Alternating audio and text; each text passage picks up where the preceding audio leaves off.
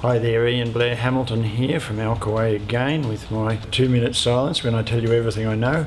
I had an email from Justin in Canada who wanted to know if you bought the UltraStream today, how long over the life of the filter would it continue to produce really good molecular hydrogen?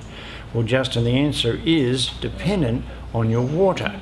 And what we have found is that this varies related to the composition of the water, particularly how hard the water is.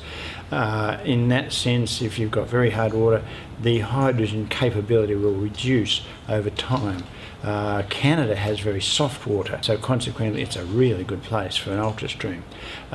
We are working on ways to overcome that small problem so that everybody who already has an UltraStream, when they get their new filter, that problem will be massively, if not completely, lessened. So stay tuned, and doesn't mean you shouldn't get an UltraStream now and have the benefits. Okay, that's the first thing.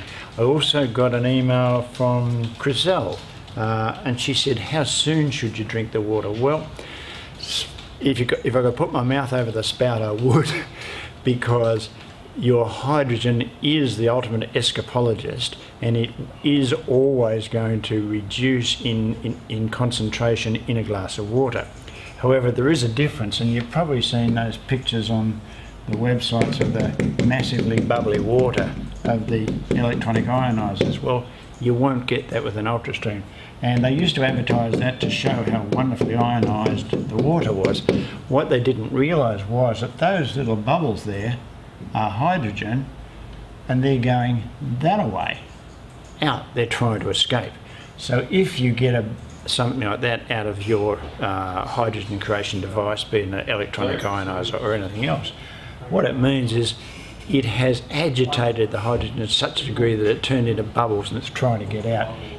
You won't see that in an UltraStream because it fully infuses into the water.